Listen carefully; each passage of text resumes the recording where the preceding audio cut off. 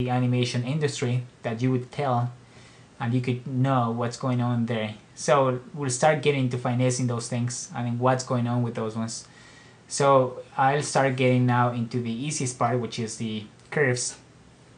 So right here, what we have, it is that first of all, the one that it's on the ground right there, it has to be flat, so it slows out and slows in right here. And these ones that are flat like that, I'll just make it continuous with that icon right here. So it just keeps on going. It never stops. This one I'll do the same. These ones are quick changes. And now we can see if I go and create that cycle, I'll create both the post and also the pre-cycle. So now we can see how things are being connected right here. So this is why this is so useful. If I go and play with this one like that, now I can see how that's gonna hook up. And if I go back to frame number frame number 0 right here, I just played by visually just trying to connect that into the same curve that I have right here. So this is why this is so useful. So that was the middle section of the tail. I work on this one also just to get it more like that. And again, we're finessing, but we're not really close to the final just yet. So I'll grab the last piece of the tail, the top piece, and do the same thing. Just grab these ones, click on the continuous button here, do the same right there, and then grab the whole curve right here, and then do the cycle, pre-cycle, post-cycle right there. So now I can see what's going on before and after. So I'll just go and do that. Go to the first frame, try to hook it up like this one. This one seems to be fine. I'm just going to modify the last one so it hooks up nicely. Just trying to see that it has a nice flow right there. So something like that would work for now. And let's see how it looks. Just a small changes on the animation curve.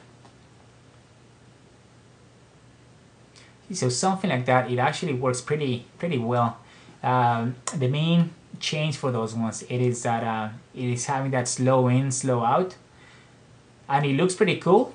You could say that this is working, but again, if we look at from an animation point of view, especially classical animation or animators that they really know what they're doing, this is actually still getting to be very computer-like or computer-esque or electronic, because it's so smooth.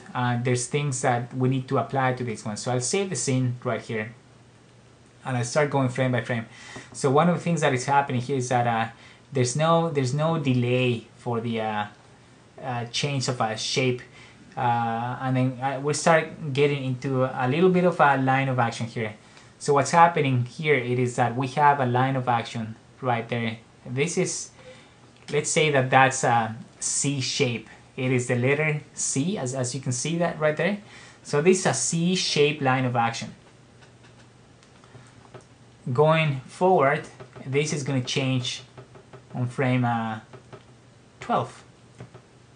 So this is the reversed C shape for that same line of action. And then somewhere in frame 6, we need to have what we call the S curve. And I'll do that with red color. So we need to have something like this, like that. So as you can see, the computer is not really giving us that S shape for the line of action. So every time we have a change of direction, we can use this principle to find where that is, where that S shape is. And I'll give you a breakdown here. So if we have a C shape right there, and we want to go from that shape into this one now, which is a reverse shape, somewhere in the middle, we need to have that S shape.